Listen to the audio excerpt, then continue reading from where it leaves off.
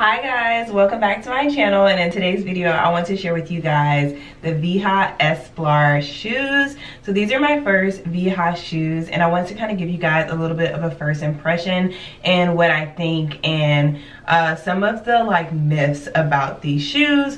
And again, full disclosure or disclaimer I may have also gotten the shoes when they've kind of done a different update or reconstruction of the shoe. So these are just my opinions based off what I've heard and what I have experienced with this shoe. Okay, so first off, given the design of the Esplars, I personally love them. I seen them on a TikToker, and when I was in search of another pair of white shoes, in search of some sort of Veja, something that would fit my lifestyle and something that I personally would love, I found these and I just fell in love with them, ordered them, everything. Then I started kind of getting into some type of imposter syndrome, if you want to say that, and I started just overthinking, and I was just oh my god, looking into reviews, and people were saying all things about them, and just they kind of look like bowling shoes, and just I don't know, they were just not in love with this pair. Also, the toe part of it, they were saying that this was just very hard. The overall shoe was just really hard to walk in. It took a lot of breaking in to get them to start to love this sneaker.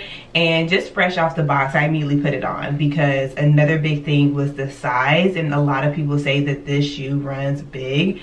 I am normally a 8.5 US, and I always order a size 39 in Euro shoes, and that's what I ordered with these. I also got a little scared because after when I seen my order confirmation, it was saying that they were unisex, and so I was just oh my god, they're definitely gonna be big. But when I tried them on, they fit perfectly. I've been wearing them without a sock around the house, but I know once I put a sock on, they're gonna be perfect. So without a sock, for me, they just kind of lift a little bit in the back. But I also have the shoes tied very loosely and not super tight. And then the part about them being a bowling looking shoe, I don't think that at all. I immediately tried them on and I fell in love. I thought they were going to be really long. I thought they were going to make my foot look big, but they do not at all. I love this outer edge of them, because it gives that illusion that they are more of a platform sneaker, which I love platform sneakers, but I also wanted something a little bit more low-key and toned down, and this is perfect. I just love how they look. They're very simplistic, and going into my first Veja sneaker, I wanted them to be something that I could wear all the time. I was looking for another shoe that I could wear to work, and I definitely feel this is something you can dress up or dress down, just depending on what you're wearing. And it's also something that you can just wear so many different ways. It's so versatile, and I can also see why people, or why the brand is making them out to be a unisex shoe, because I can definitely see Dario, my husband, wearing these as well, with more of some dress shorts and a nice button down. These just look really, really nice, and I love them. I, as you guys know, am very into minimalism now, and just starting to be very conscious with my purchases, and I just feel this is something that I'm gonna get tons of use out of. I actually also just did a TikTok video on multiple ways to style this sneaker, which you guys can definitely check me out on my TikTok as well if you guys want to see a video of styling.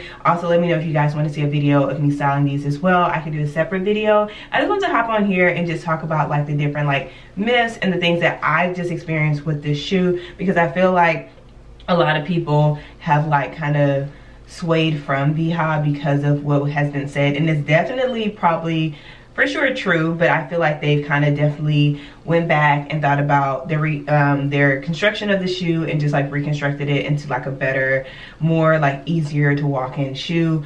I definitely feel these are on the lower price point. There are some Vejas that are up there in price, but I definitely recommend going into the Esplars if you're wanting to get into Vejas. If you want to just try out the shoe and just see how it is, I definitely recommend these. They seem a little bit more low-key. I love the black and white, and they're just very different from a typical white sneaker. I have white sneakers, and I just feel they all give a different vibe to me, and these can be very casual or very dressy, just depending on what you're wearing it with. I mean, with something like this little swimsuit top, some shorts, and this like button down, I feel like this would just be like more of a casual style of wearing it. But I don't know, I just love it, and I just wanted to hop on and share my like first impressions in this like little fun way, because I just feel like, I don't know, like some people have been swayed against them and I'm obsessed. I have not worn them out.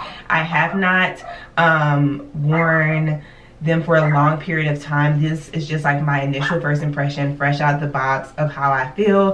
And I just wanted to share, just in case there is someone else out there that's looking into this shoe, wanting it and wanting to see like what it's about. But yeah, just had to kind of get into it. Again, this is how they look. It's very white around here, and then it is like yellowing a little bit at the bottom, and then you have the black V. And then when you face it back, you have the Veja logo, as well as inside of this shoe. Here's the bottom of them.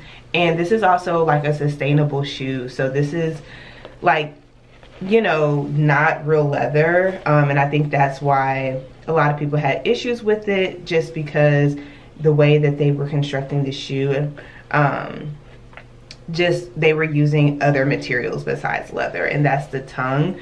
And as you guys can see, like it is a little bit on the thinner side. People complained about the tongue digging into their foot and them getting blisters specifically around that area.